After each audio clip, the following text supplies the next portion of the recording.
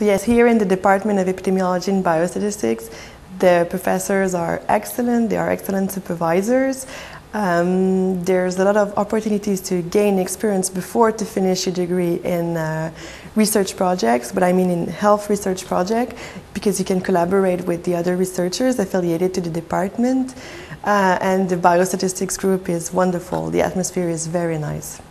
The most rewarding thing to me in my studies when I was a student at McGill was that I found that professors would bring their research into the classroom.